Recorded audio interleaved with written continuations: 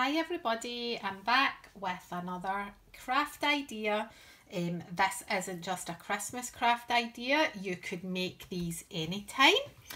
And this time I am going to show you my little scented pouches. I've made two different styles and I had recently got a new sewing machine and I wanted to do something to practice. So I bought one of these little blocks of fat squares, I think you call them, for quilting, and there was quite a few different designs in it. The fabric measures 1/2 metre and I thought, well, that's an ideal way to start, and then I can have lots of different designs.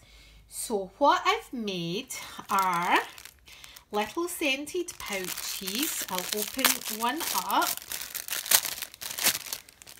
And I've used all different scents, and this is a little kind of envelope style. Oh, it smells gorgeous. I wish we had smell-o-vision. This is the linen and it smells absolutely gorgeous. And it was basically just a piece of fabric lined with plain cotton and really just folded into that design like that. And what I did was, once I got the little pocket, I stuffed it full of cushion stuffing, added the scent, ran a stitch along it to seal it, you can see it on the back here, and then sewed a little button on and covered all the rough edges with the button. So that was the first ones I've made, and these are just so cute in the candy stripe. But you know me, I get really bored very quickly. So then I decided to make little sacks.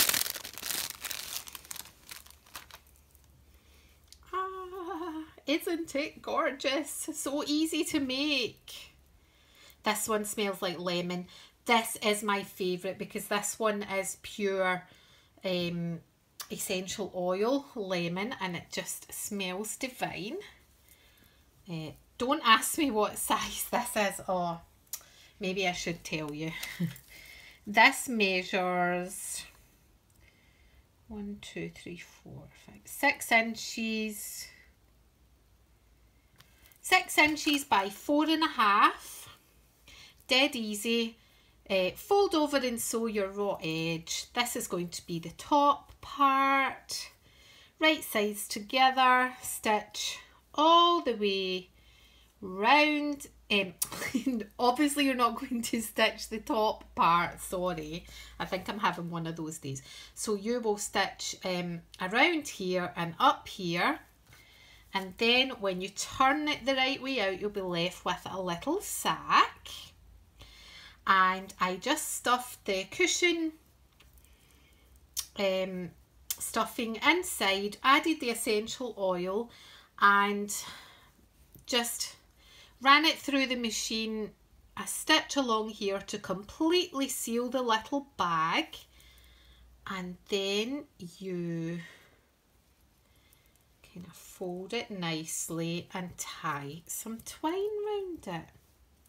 So here is one I did earlier, and so cheap and easy to make, and they smell gorgeous. So get your sewing machine out, run a few of these up, you'll have them done in no time at all. This one was the easiest one.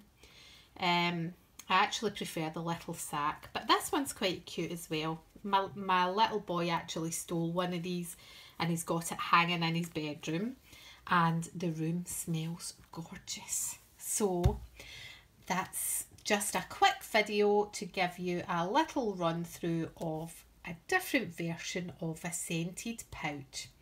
I hope you like it. Be back soon with another project. Thank you. Bye.